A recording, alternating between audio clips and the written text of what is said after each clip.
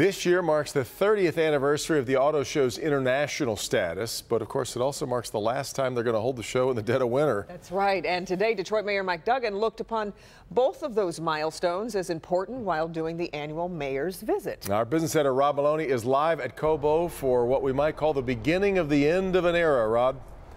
You're no doubt about it, Devin. I mean, let's face it, the show floor is different because so many car makers are not here. It's changing the footprint and the car makers that are there.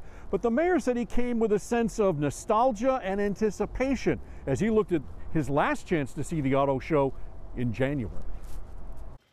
The mayor's visit is a holdover from another era. When the contractors would build out the show, they were notoriously tough to move along at all quickly.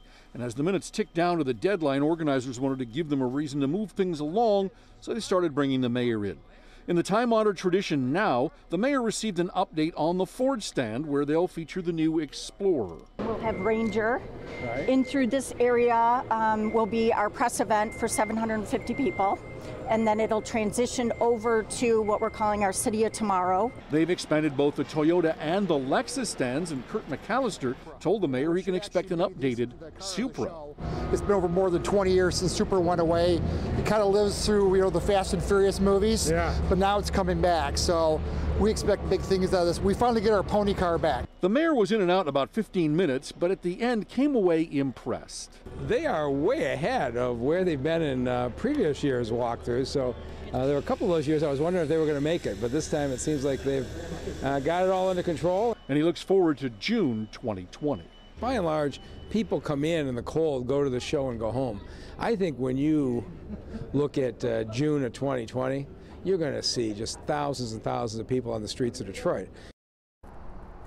And the mayor said, it's going to be fun to tell the kids and the grandkids, I remember when they used to hold the auto show back in the wintertime. We walked to school uphill both ways.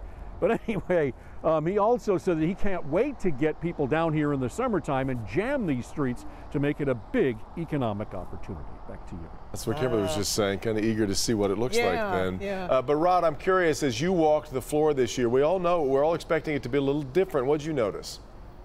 Well, it struck me, Devin, I saw some names that I hadn't seen before, car makers that you wouldn't expect to be here, ones that I'd never even heard of. You're going to see a lot more suppliers on the show floor this year as well. But it is shaping up nicely. Toyota has pretty much the whole back of the building along with Lexus, and so it'll be interesting to see how this thing all shakes out. I mean, heck, we'll be there Sunday night. Yeah. Coming up really quickly here, isn't it? Too, and I'm excited to see that Toyota Supra that we're talking about both too. of us. Okay, thank you, Rod. And Local 4 will be showcasing the auto show on air and online through the official Auto Show app, which you can download for free by searching WDIV Auto Show in your app store.